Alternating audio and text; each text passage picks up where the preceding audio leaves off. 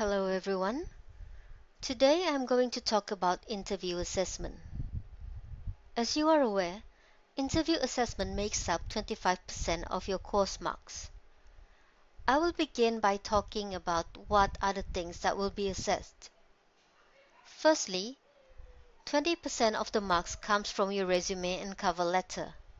You will be judged based on the content and organization of these documents. This relates to the items or the points you have included in the resume and cover letter, as well as how you have arranged these points. Next, another 60% of the marks comes from you as an interviewee. As an interviewee, we will look at the content and organization, your presence, and the language, grammar, and delivery you used during that day. Therefore, as an interviewee, you will be judged based on your presence on that day, whether you're confident or not, and what were the points you used to support yourself when giving the answers, as well as things like the vocabulary and the sentence structure that you used on that day. And finally, another 20% of the marks comes from you as an interviewer. As an interviewer, we looked at the relevance of the questions that you posed, as well as your interview techniques. In this next slide, we are going to look at what you are required to do to prepare yourself for the interview. So during the interview assessment, it is important that you come to the session in formal attire. That would mean no jeans, no t-shirt, no Crocs slippers or caps, things like that. And apart from that, please make sure that you bring the printed copy of your application letter and resume. Although you have uploaded this document to Smart V3, it is good for you to have the hard copy in case your interviewer asks for it, and also for your final revision right before your interview session. Please also remember to arrive early, about 10 to 15 minutes earlier, so that you'll be able to maybe pace yourself, calm yourself down before going into the interview room.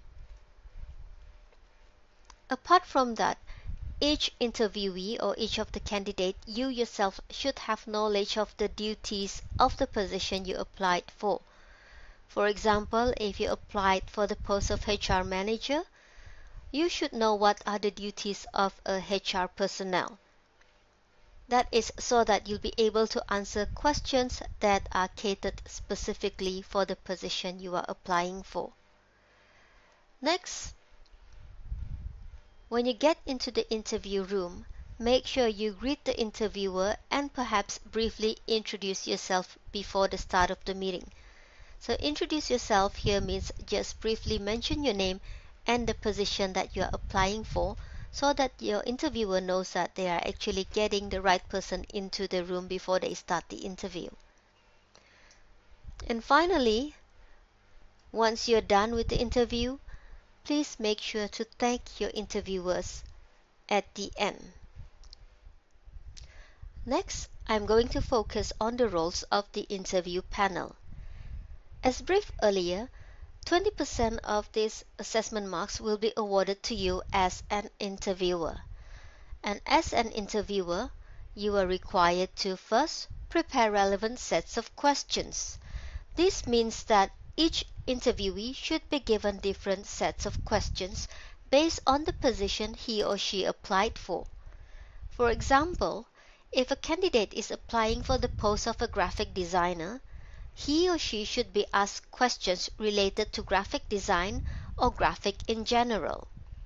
For example, you can ask him or her questions like, what were the software or applications that you have used in your previous work experience? Next, the interview panel should also distribute tasks among the group members. As each of the group is made up of 4 or 5 members, you should make sure that each interviewer interview at least 2 candidates. This means that if I am an interviewee, I should be asked questions by at least 2 or more interviewers. Apart from that, as an interviewer, you are also required to maintain the formality and flow of the interview. That would mean, as and when required, you might need to prompt or encourage the interviewees to speak. I believe that is all for now. Any questions, feel free to email me or contact me.